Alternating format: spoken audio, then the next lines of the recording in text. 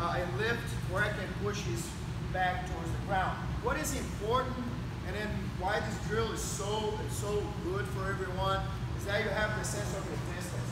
If you're too far, you're not going to finish with the control. If you're too close, then your opponent can do other stuff against you. But then you have to understand that you're just learning your distance. So if I get too close and he wraps my leg, I don't go for my drill. And he's attacking my leg, going to X guard and then so on, and knee bars and heel hooks and stuff like that. If I'm too far, it's going to be hard for you to add pressure towards your opponent.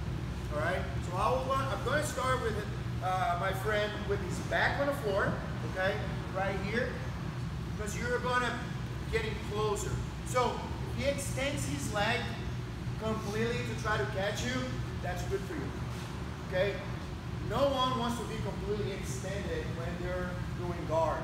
Okay? So, but if I'm too close and he doesn't need to extend, that's not so good. Okay? So we're going to start with that kind of idea, and I'll get closer, don't have to.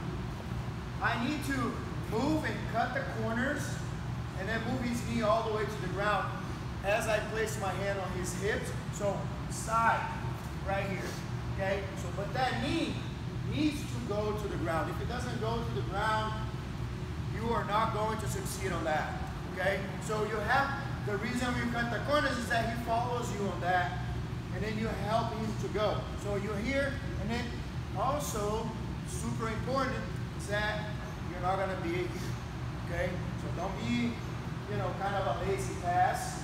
So your leg is going to be close to the ground, and then get ready to like tangle your legs and stuff like that. If you try to catch, you can't move, and then you're gonna go side, press his knee to the ground.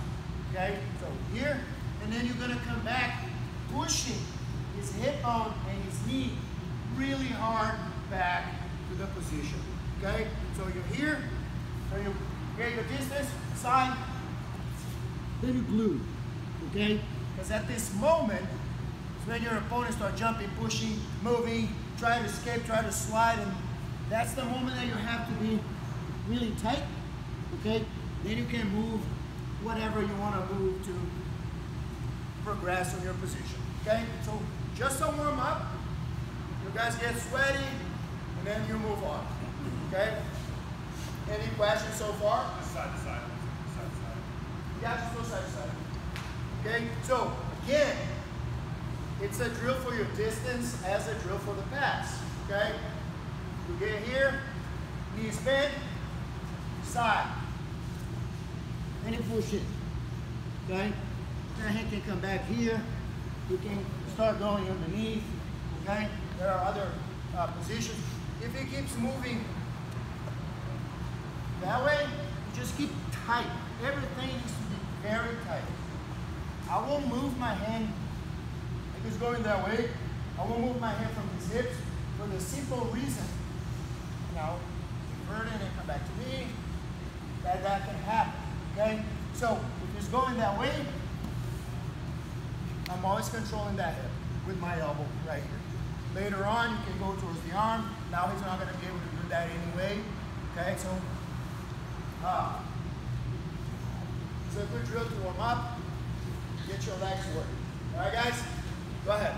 1, 2, 3.